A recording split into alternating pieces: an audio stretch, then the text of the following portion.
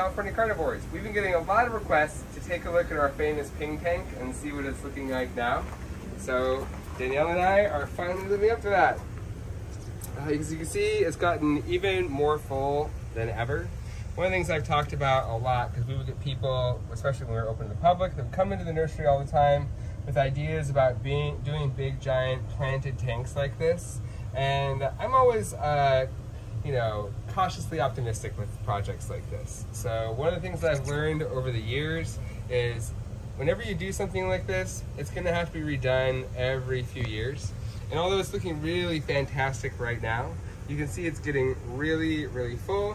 And we're probably creeping up on that time when we'll have to come in here pretty soon and redo all this and clean it all out and thin it out a little bit.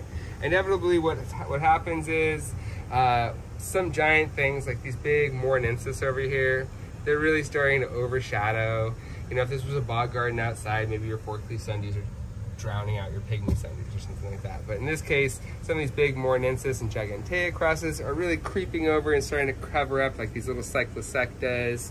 These are Rotundifloras, which are such a beautiful little species. They never get bigger, much bigger than that. But they're starting to get crowded. And so pretty soon here, we'll pull it all apart. We'll save all the plants, of course, and put it right back together. But in the meantime, let's check it all out. So yeah, so this is a Morinensis. I think it's Veracruz by A that I made years ago. Really, really bright pink and nice big red rosettes. I pointed out this Cyclosecta stream here that kind of goes between the two rocks.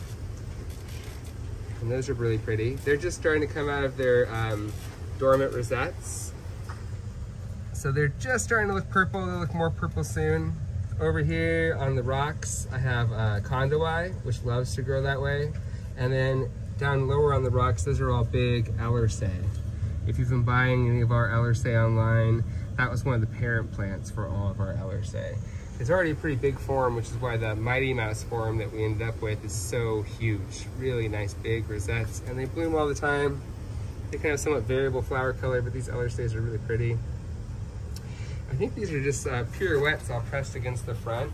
And this is a big giant Lauriana red. And you can see it blooms so much across all these old spent red flowers. They look like old firecrackers or something. But those are all the old Lauriana flowers. They press up against the glass. What else do we have in here? This is species Sumidero by Morinensis. You can get really huge flowers when it gets going. This pale giant here, that's Gigantea by Ellersay. You can really see that in the flower there. This clumper is Marginata by Hamavensis. We saw that cross a lot. It's a nice clumper. Very pale lavender flowers with a yellow throw. This guy I perched on the rock above this cave here. I forget what that guy is. I think it's Coracei by Moctezuma. I'm pretty sure. These rocks are called Mexican fountain rock. That's where I get it. Let's call it the landscape places I get it at. You go to those places where they have gravel and giant piles of rocks and ask for Mexican fountain rock. And it has all these big crevices and little tiny nooks and crannies. And if you stick some sphagnum moss in there, that's what I do is I jam a little New Zealand sphagnum moss into one of those rocks. And then you can just tuck the pings in with some tweezers. And eventually they root in. Like this would probably be kind of hard to pull out. I mean, not super hard because pings don't have a lot of roots, but they're pretty rooted in there.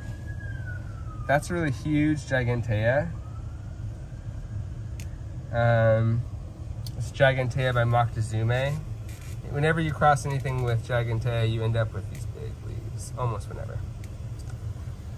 And this huge cascade in the back, that's Rectifolia markrubinus by Marginata. That's a cross I made years ago and we've sold here for years. That's a nice one. I think this is species Huatil, which I don't think is a species, probably a hybrid, but it's very pretty. And let's see, what is that guy? That's I think Morinensis A by Ignata Redleaf. We've been selling those too from time to time. Anyways, yeah, everything's looking pretty good. There's a few holes. You can see these living walls don't last forever. It's starting to get a little crusty. And although they're really fun to set up, you should expect, like I said, probably redo this every few years. We've had this, I think we did this like 5 or 6 years ago. Daniela and Kate put it together. So it's been holding together really well, but it's about time.